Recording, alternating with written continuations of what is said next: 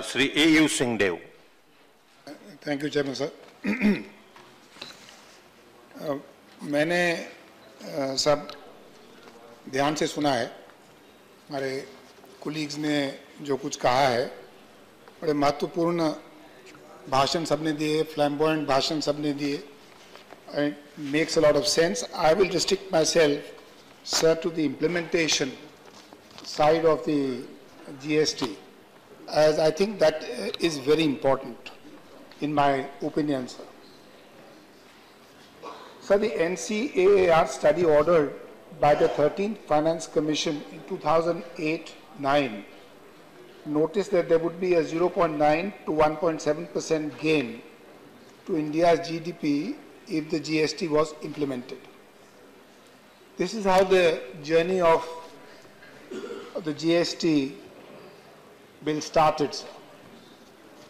It's been introduced by the government, 4 different bills, and they are now with the Rajya Sabha for consideration. So the implementation of this bill will actually tell us whether it is how much it is pro-poor for the middle class and for the poor people. What are the goods that are going to be brought under purview of the various sections that have been introduced in the particular bill? किसको फायदा होगा इस bill से? कौन सी चीजें, जैसे middle class हमारी,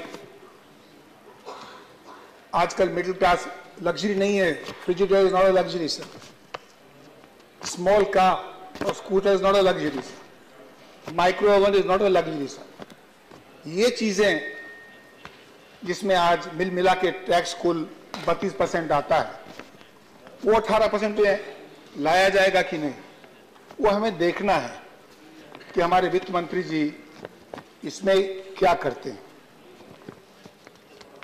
जहां तक फेडरलिज्म की बात करते हैं, जब वो पावर में थे, जो इन्होंने किया डिले की बिल्स पास करने में, आज ये पावर में है, वो काम वो लोग कर रहे हैं. इससे सर राज्यसभा का स्टेचर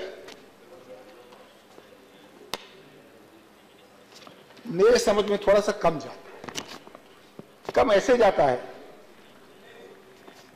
कि जो बिल्स आसानी से डिस्कस हो जाने चाहिए, पास हो जाने चाहिए, वो हो नहीं पाते. The government has to govern. If they are apprehensive that the bills will be blocked here, they will